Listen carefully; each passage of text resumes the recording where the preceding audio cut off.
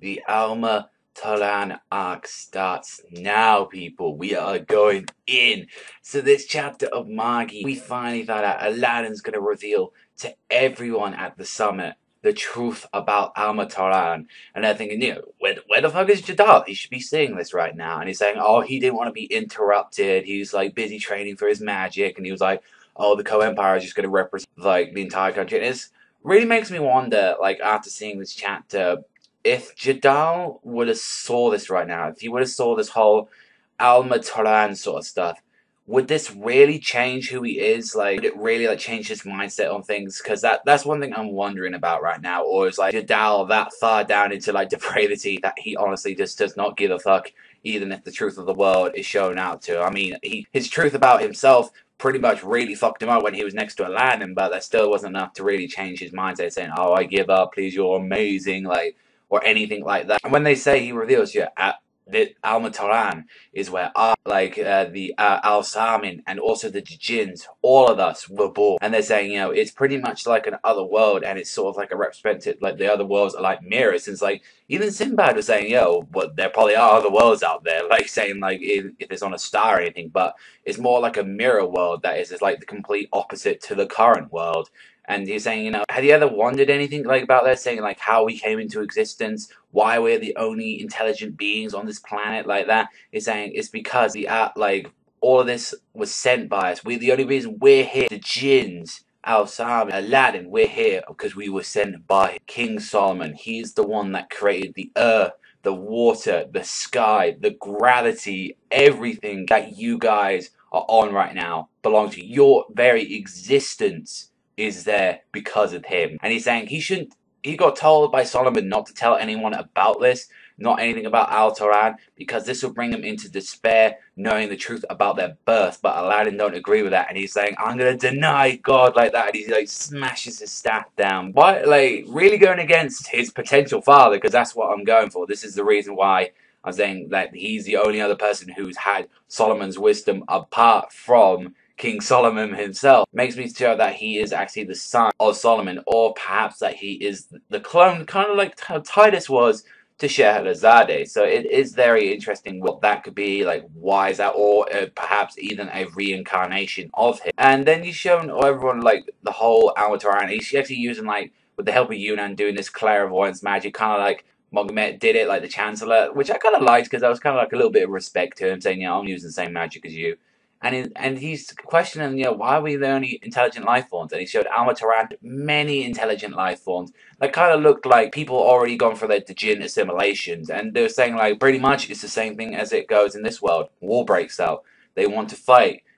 Some will join forces, others will kill each other and go now. And in that world, the weakest of them all was humanity. And it was pretty much like Attack on Titan in that world for them. It's like humanity was the weakest, and they had all these colossal monsters and stuff just left and right. But one thing humanity had was King Solomon appeared, the strongest power in the world, who outdid the world and created a new one. And then it just says, Alma Toran arc starts next week. We are already going to get like the whole backstory of Alma Toran. I am freaking hyped about this.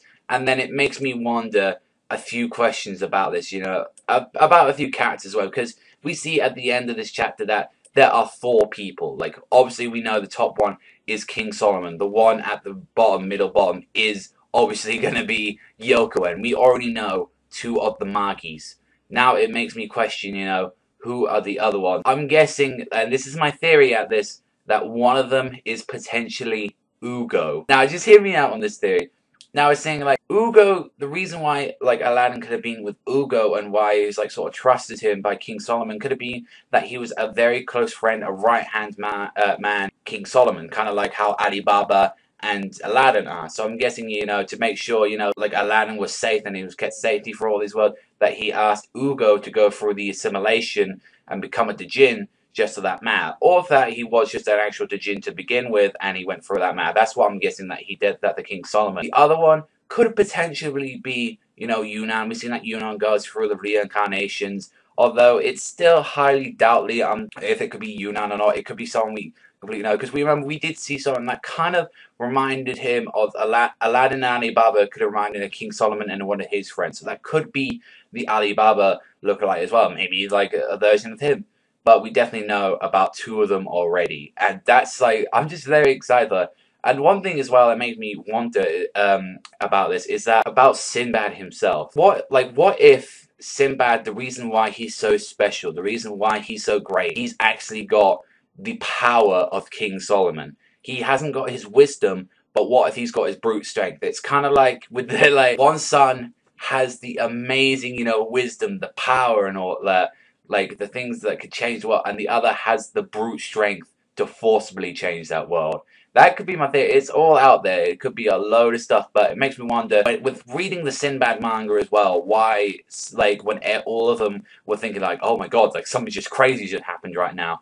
Maybe if it was, like, even if Gyokon was wondering about that, what if she thought for a split second then that was Solomon? That's just, like, so maybe that could be an interesting why Sinbad that strong as well. Like, there's just a lot of things out there in the moment in Magi that I really want to know, and maybe with the Alma Toran arc starting, maybe some of these answers might get answered, and I'm just looking forward to it. So overall, really interesting chapter. So much shit being found out already about it. Other than that, it's like an Attack on Titan world right now. That sounds pretty freaking awesome. And I'll definitely give this one an 8.5 this week. A lot of stuff happening, very dialogue heavy, we had a lot of stuff going down, so that did drag on a bit. Just the theories I've got and thinking about that, they just got me excited. But what do you think about that? Do you think one of the Magis was Ugo, or do you think he was just a Djinn, the right-hand man?